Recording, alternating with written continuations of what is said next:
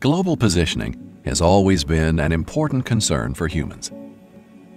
In 1492, Christopher Columbus was on his way to East Asia when he discovered America, only by accident.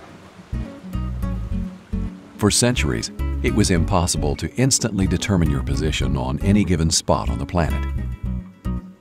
Only robust precision clocks made longitude information available beginning in the late 18th century. But then, in the 20th century, man launched satellites with positioning beacons into space. Unfortunately, the instruments to receive their signal were not very practical at the beginning. They were large, expensive, and required lots of power. It took years to shrink global positioning technology to the scale of a portable device. U-Blox developed its first GPS receiver module in 1997.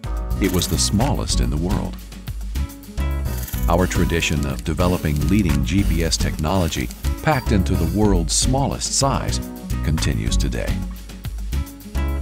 Not only have our modules become smaller, they now require 80% less power and half the signal acquisition time.